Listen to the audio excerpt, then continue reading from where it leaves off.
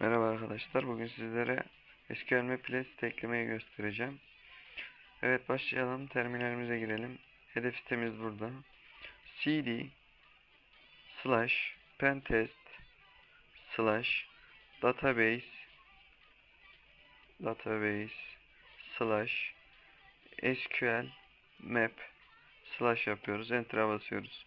Ondan sonra python sql map .py-u sitemizi kopyalıyoruz.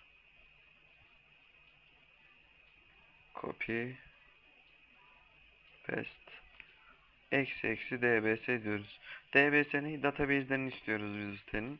Bundan dolayı bunu yazıyoruz. Sonra gördüğünüz gibi database'i karşımızda 36 tane database varmış. Biz bunlardan hangisine gireceğiz? Önceden baktığım için tgp'ye gireceğiz biz buradan. Tables diyoruz. Tablolar istiyoruz çünkü. Enter'a basıyoruz. Tablolardan administrators gördüğünüz gibi bunu alıyoruz. Copy diyoruz. Yukarı çıkıyoruz tekrar. Bu sefer T yazıyoruz. Büyük küçük fark etmez. Ben büyük yazmaya alışmışım. Ondan sonra columns diyoruz. Kolonlar istiyoruz şimdi bu sefer de. Bakalım. Kolonlarımız geldi. Gördüğünüz gibi. Username, password, name, Bennett. Hangisini kullanalım? Username'i kullanalım. Şimdi C yazalım. User name --dump diyelim. Dump istemek anlamına geliyor. Bunu bana ver demek anlamına geliyor. Bakalım. 1'e basalım. Neymiş?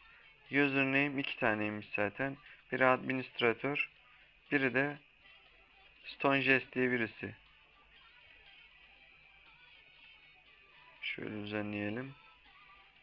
Tamam, biz bunu ne güzel istedik. Şimdi username yerine password isteyelim bir de. Password yazalım. --dump yapalım. Enter'a basıyoruz. 1 diyelim. Enter'a basıyoruz. Ve gördüğünüz gibi burada isterseniz kendi kütüphanesinden kırabiliyor. Yani ben göstermek için yapıyorum. MD5'leri gördüğünüz gibi verdi. Baştaki administratörün, diğeri de Stonejes'in. Şöyle yapalım.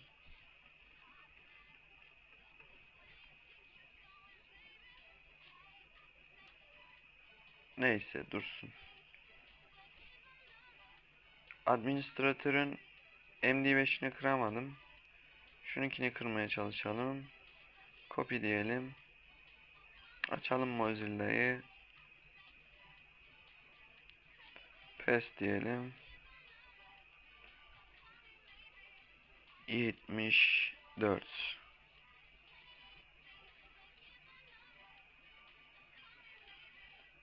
Bakalım.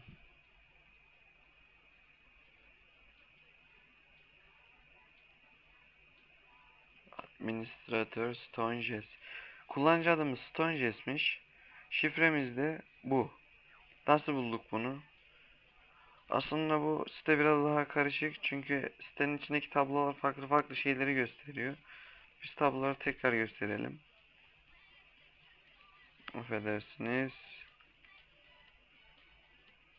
Database'leri bir tekrar görüntüleyelim. Şimdi database'den buraya girdiğinizde D yapalım. Gold Rush yapalım. Gold Rush. Bir dakika. Tables. Tablolar istiyoruz biz. Tamam. Tablolarımız da geldi. Accounts diyor. Şimdi buradan T'ye basıp Accounts yazıyoruz. Sonra kolonlar istiyoruz. Columns yazıyoruz. Evet, gördüğünüz gibi account username Bunu öğrenelim bir.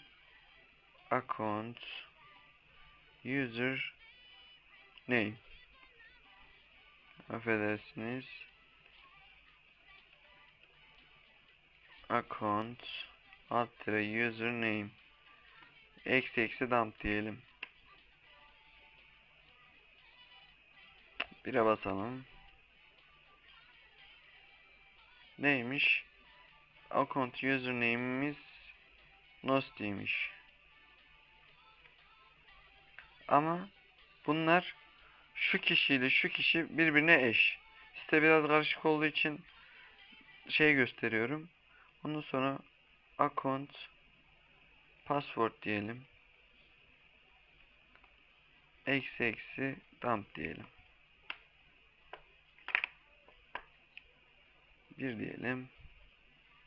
Neymiş? MD5'imiz buymuş.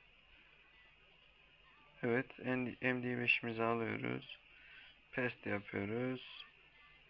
Zaten aşağıda kırılmış şekli bu. Şimdi kafanız karışmasın diye pek fazla buralara girmiyorum. Bu kişiyle bu kişi aynı.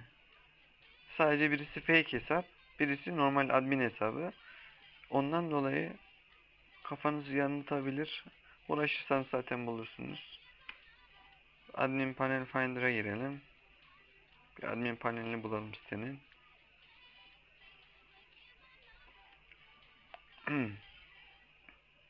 Neymiş sitemiz? remodelinglibrary.com.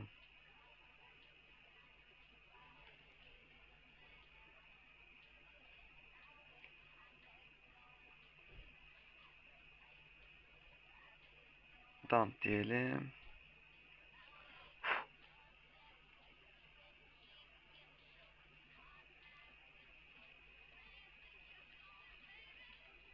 Evet, şu an taramaya başladı. Neymiş? Open new window dedik yanlışlıkla. Neyse fark etmez. Admin username. Deneyelim. Stone Chess Paste. Şifremiz de buymuş. Copy Paste. Gördüğünüz gibi girdi. Alttakini deneyelim bakalım. Click. Olacak mı? Dediğim gibi yanıltmak için koymuşlar olabilirler. Ondan dolayı dikkat edin bunlara. Site biraz uğraştırdı ama yine de bulduk. Bakalım.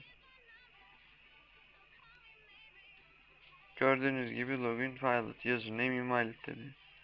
Evet. Benden bu kadar. Anlatmaya çalıştım. Kolay gelsin.